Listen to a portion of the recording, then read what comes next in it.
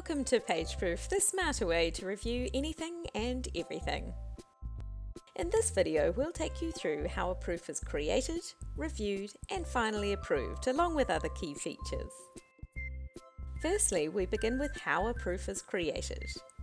If you upload and create the proof, we call you the proof owner. Begin this by dragging and dropping your file onto the file dropper icon on your dashboard.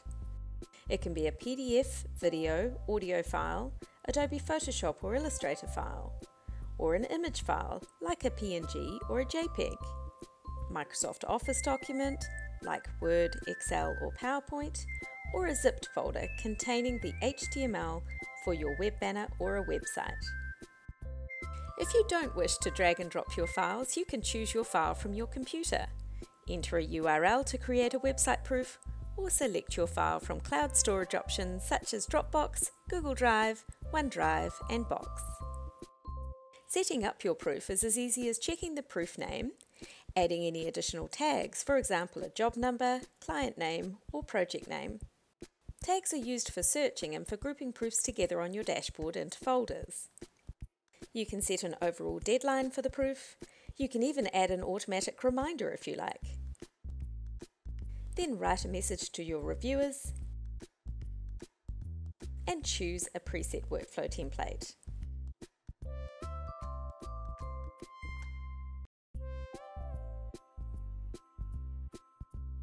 A workflow is a group of reviewers that you've saved, or you can create a workflow from scratch by choosing Create New Workflow. In this example, we'll use a workflow template, but we'll make a couple of small changes to the reviewers before sending it out. We will remove a reviewer from the marketing team. You can also drag a reviewer from one step to another. Next, we'll add a reviewer to the legal team and assign them as an inviter. This means they can add other reviewers to the proof. Now that I'm happy with the workflow, let's send out the proof. The proof has now been encrypted and is underway in its workflow, notifying the first group of reviewers, which is the marketing team, by email invitation. Let's take a look at the reviewer's experience of PageProof. A reviewer will receive an email invitation to a proof. If they've never used PageProof before, clicking the View Proof button in the email will automatically create an account for them in the background. All the reviewers need to do is use the red pen to add comments to the proof and push the green button to say they're done. Let's add some feedback by using the red pen. A single click on the proof will place a pin. A click and drag will draw a line.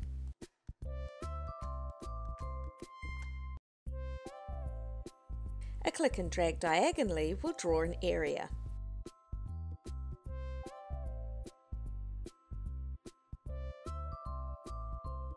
Adding a file to the comment will help give the proof owner all they need in order to make the changes. You can also edit or delete your comment if you like, and you can even style your comment text to add emphasis and clarity. You can @mention other reviewers to draw their attention to the comment. Zooming, panning, and rotation will give you a detailed look at the proof.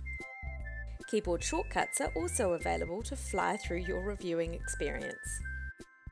If you'd like to print the comments that have been added to the proof, you can. You can also download the original file if the proof owner has allowed it.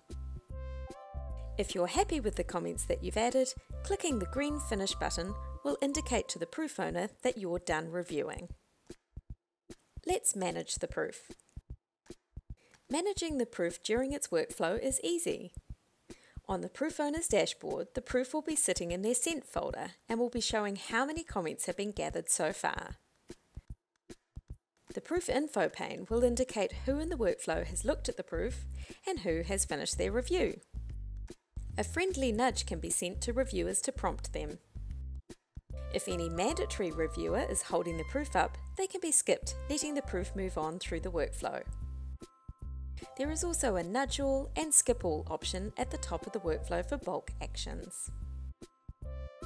Let's take a look at the approver's role in this proof. In every workflow, there is an approver.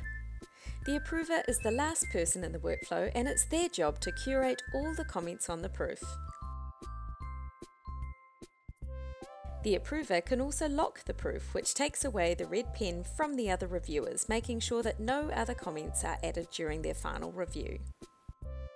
They decide what's marked as a to-do for action and what is not. If no comments are marked as to-do, the approver's green button says Approve. If any comments need to be tweaked for clarity, you can edit the comment. If one or more comments are marked as a to-do, the approver's button will say Send To-Do List. Let's send the to-do list back to the proof owner now and add a message. The proof owner will receive an email notification letting them know that the proof needs some changes. Let's go back to the proof owner's perspective. When the approver has sent back a to-do list, the proof will be sitting in their dashboard inbox. Comments can be printed if you want to work off screen. If the to-dos need to be given to someone else to action, you can assign an editor.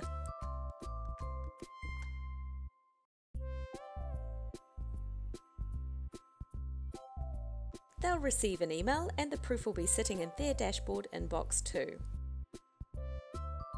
If you need to, you can assign multiple editors in the proof's info pane. Mark off each to-do that has been actioned as done. You'll notice that the pins will change from red to green. When you're ready to upload a new version of the proof, click Upload New Version. You can now drag and drop the new file on top of the previous version. The new proof will inherit all the same setup details, but anything can be changed in between versions. For example, you can choose a different workflow, or modify the workflow that was used last time. Let's modify the workflow to just send this new version back to the approver.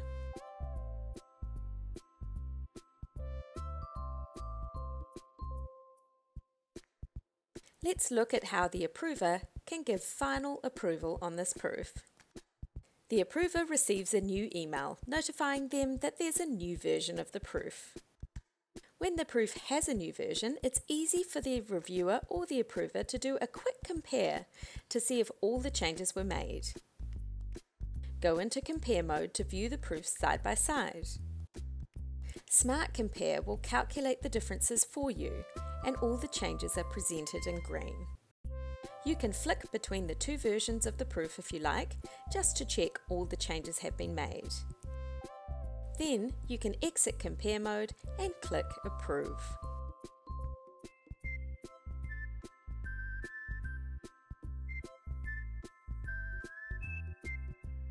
This now notifies the proof owner, and the proof is automatically moved into the approved area of the dashboard for everyone involved.